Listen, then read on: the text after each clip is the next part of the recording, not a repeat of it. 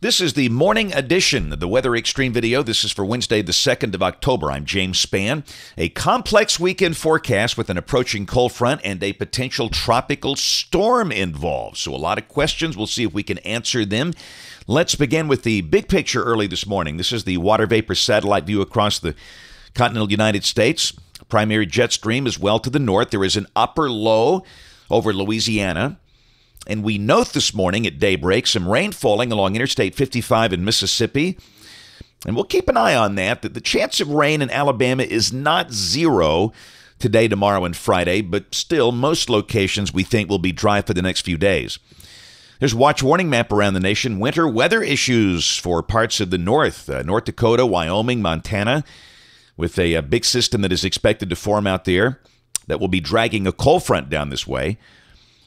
In terms of severe weather, low end 5% possibilities today across parts of the Corn Belt. And then tomorrow, the standard slight risk of severe weather that will be upper parts of Nebraska and Iowa. And then Friday, a slight risk of severe weather running from Oklahoma up to Minneapolis, St. Paul, Madison, Wisconsin.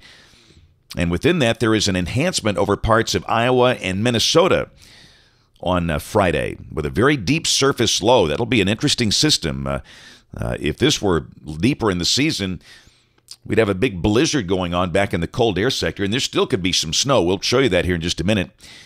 This is the rain expected for the next 5 days. This carries us through Monday morning. And we've got heavy rain up north with the surface low there, and then we've got a tropical system coming up from the south, and that creates a lot of uncertainty. Exactly where the heaviest rain axis will be across the southeast United States, we don't know yet. And I would say this map will have to change as we know more about the potential tropical system. It's got 5.5 inches south of Dauphin Island. And parts of the southeast could see some pretty soaking rains from this. It all depends on the development, the intensity, and the track. This is where it stands this morning. First off, Tropical Storm Jerry is out in the middle of nowhere. Stays out in the middle of nowhere. Actually, it might approach the Azores this weekend as a post-tropical depression, but obviously that's not the issue. The issue, it's this thing. That looks pretty well organized this morning. I would imagine if the government shutdown doesn't have anything to do with it, they'll try and get a hurricane hunter in there later today or this evening.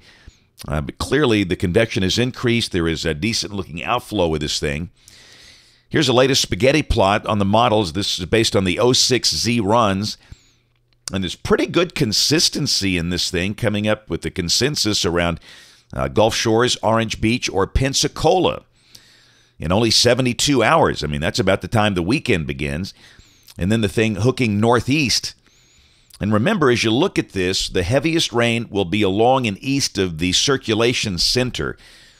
So if that track is correct, the thing comes up through Gulf Shores, Montgomery, Atlanta.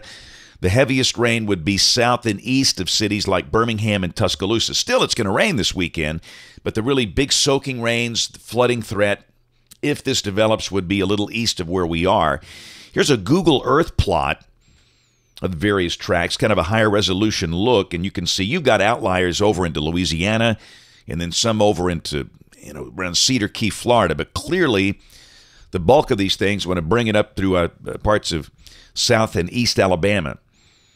But we just don't know yet. We say this all the time. Until this thing really gets its act together, we can see where the center is now, and we can initialize the models correctly. This will be a lot more accurate, and we'll know much more. It's just hard to lay out a specific weekend forecast now, but we'll take a look at more modeling here in a second. This is the GFS, the 06Z run. I'm sorry, this is the OZ run, valid at 1 o'clock local time this afternoon. This is aloft at about 18,000 to 20,000 feet, where the pressure is at 500 millibars. You can see the disturbance west of the state, over the lower Mississippi Valley, and down below that. Today should be mostly dry, warm, mid-80s, partly sunny. These showers off to the west. We'll check the high-res NAM. This is valid today at 4 o'clock local time. And it shows few showers over Tennessee, North Mississippi. I think will be dry. This is tomorrow at 4 o'clock. Same thing, nothing showing up. The chance of rain, not zero, but just so small we're not going to mention it. And this is Friday at 1 o'clock. The model showing some showers over South Alabama, south of US 80, but nothing here. Let's go to the GFS Friday at 1 o'clock. And again, it's dry. And boy, it's an interesting look, isn't it? You've got a very deep surface low, 1,000 millibar low that's over Kansas. And again, if this were just a few weeks later, November maybe, that'd be a blizzard back in the cold air. That's a close call. There could be some big snow for maybe parts of Wyoming based on those thickness values, but a lot of that could fall in the form of rain. And of course, Friday in the warm sector, obviously, with dynamics like that, you got to look for severe weather over maybe, Oklahoma, Kansas, Missouri, and Iowa, and there's the risk up there. And then you've got the tropical system that could be Tropical Storm Karen in the Gulf, south of Gulf Shores. And, of course, let's go to the upper look on Saturday, and you can see the big trough, and then it'll be pulling the tropical system north-northeast. Trough axis west of the state. Down below that, this is Saturday afternoon at 1 o'clock. And the GFS has the rain on the front, still west of here, around Memphis, down toward Shreveport. The tropical system is coming up toward the Florida Panhandle. The rain shield not expansive with that, according to this model. And if you buy this, a pretty good bulk of the day Saturday would be dry. And, we've talked about the main window for rain, 3 o'clock Saturday afternoon till 3 o'clock Sunday. We'll probably leave that in the forecast, but this is suggesting it might be Saturday night before we see rain. Check some of the other models. This is the Hurricane Wharf, valid Saturday morning at 7 a.m. And it's got the system around Pensacola, Florida. That'd be coming up, moving northeast. And again, on that track, the heaviest rain would be south and east of here. This is the GFDL. It's got the thing just around Dauphin Island. Friday evening. This is 72 hours out. This is Friday evening at 7 o'clock. It's a lot faster. The maximum 10-meter wind is 52 knots.